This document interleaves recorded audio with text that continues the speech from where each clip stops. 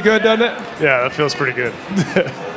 What were the days, after it all? You come back, the parade, you guys kind of had a couple of things there. When you finally, is there a moment that you sat down and just kind of exhaled and realized what had just happened over the last few months?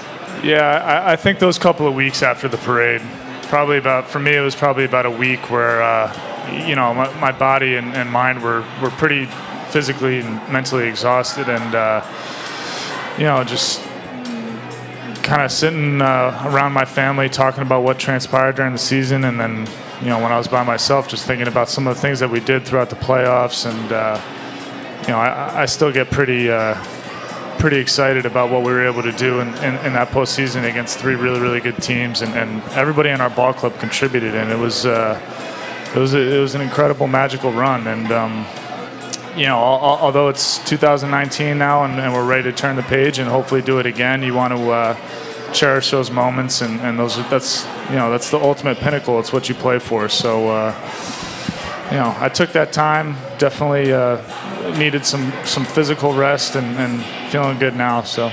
We got time for that turn the page stuff, all right? We're still in celebration mode here. We're going to carry it right through a Patriots duck boat parade. Just one rolls to the other. When we look back at that playoff run, I think more than anything we'll marvel at the shifting roles of the pitchers, right? I mean, we're in such an era where pitching is specialized. You're starting pitcher, you're a middle reliever, you're a closer, though the bullpen stuff is changing a little bit. The way you guys were roving, whatever we want to call it, how strange was that for you, a guy who's been a starting pitcher? And I know you accepted it, whatever they needed, but it's still very unusual to sort of go day to day almost, waiting to see what your role is going to be next. How different was that for you to go through over the course of a month? I mean, it was a long stretch. I think for me, the difference, what was an adjustment, was pitching later in the ball game. I had pitched out of the bullpen several times when I was in Detroit, and kind of knew what goes along with that. So that part of it wasn't that foreign for me. But getting warmed up to go into the eighth inning against the Yankees and hand the ball over to Craig, that was something that was a little different for me. But I got to be honest, I absolutely loved it. And as a starting pitcher, you only have that opportunity to contribute once every 5 days, and to be down in the bullpen and have a chance to go in that game every night, it keeps you even more engaged than you already are. And the adrenaline and the excitement was a lot of fun. So, that part of it was different. I think there were some things that I had been used to in the past, but overall, I absolutely loved it, and ultimately, it helped us win a World Series. And you guys are such a band of brothers as pitchers, if you will. It almost looked, you talk about being engaged, like you guys were getting fired up when someone else did it, right? Watching Chris Sale come out of the bullpen, yeah. Everybody seemed to get fired up. Yeah, I don't think I've ever had as many goosebumps as I had in Dodger Stadium when he was running in to go pitch the ninth. And that was probably the first time, because I can be superstitious, especially when it comes to our team winning games and leads and the game is still going on. That was honestly the first time my entire professional career that I knew we were going to get 3 outs and win the game. I mean, we had up by 4 runs. I don't think Chris Sale's ever given up 4 runs in 1 inning in his life, and especially not to clinch the World Series. So that feeling of watching him go in, and the things that Nathan and David were doing out of the bullpen, and Eddie and everyone, it was a lot of fun, and it was inspiring. I think we kind of each fed off each other with it. Take us into your mind in that 9th inning. First out, second out, strike 1, strike 2. Is it a blur? Do you kind of remember it moment by moment? What was going through your mind? The pitch by pitch was a blur, because we're all up, all of us down in the bullpen. We're kind of on the chain link fence down there in Dodger Stadium, and, Sale was throwing the heck out of the ball, so we were feeling pretty good about that.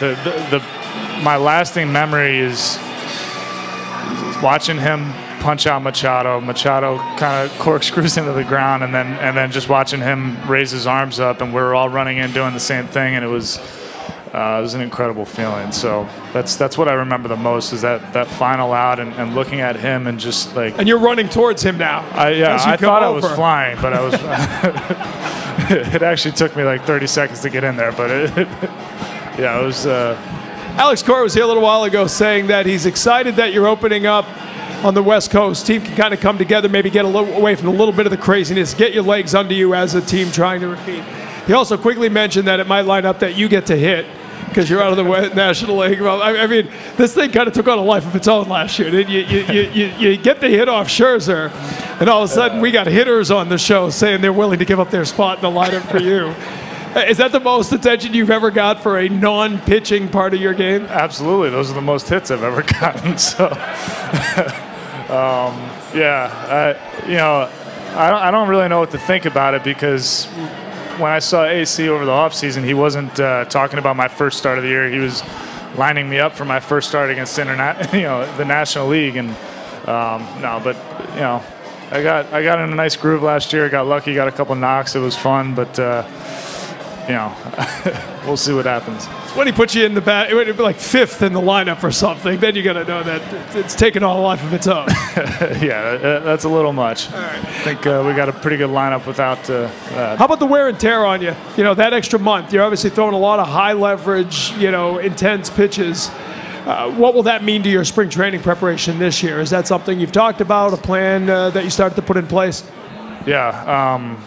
First off, it's just another example of how great our coaching staff is, with all the way down from AC to Dana Levangie and our training staff, and they had already gotten together and kind of prepared programs for all of our starting pitchers and relievers on what our workload was this past year and kind of our game plan going into spring training and how we were going to taper our buildup. And it was, we started doing it last year, and this year we played even deeper, so it's a little bit more pushed back, but Dana had pretty much every day that I was going to be throwing from now until the end of spring training already mapped out.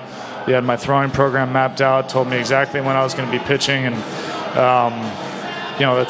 that's part of the reason why everyone loves coming to the ballpark every day, is because our coaching staff, everyone in the front office, they're all prepared and working as hard as they possibly can to give us the necessary things to go out and win. And that was